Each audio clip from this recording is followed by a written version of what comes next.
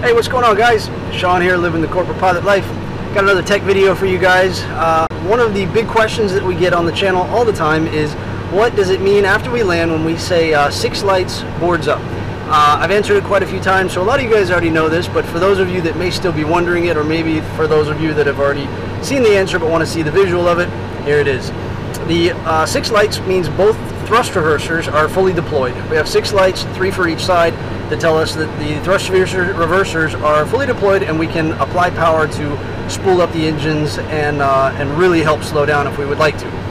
The boards up part means that the spoilers have deployed. They should deploy every time we land, assuming everything is set properly. When the nutcrackers engage, the spoilers should pop up.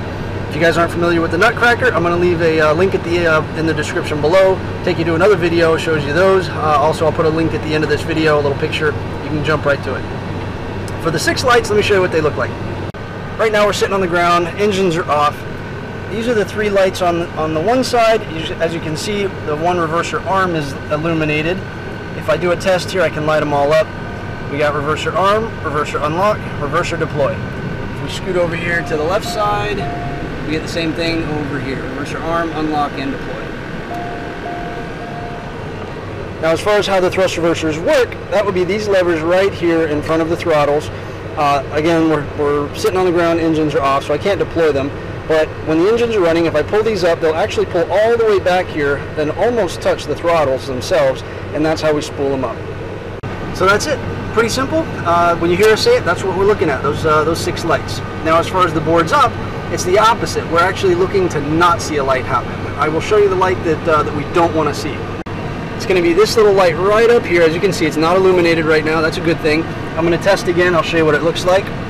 No ground spoilers. If we see that red light pop up after landing, that means the spoilers did not pop up as they were supposed to, and we may have a little issue there.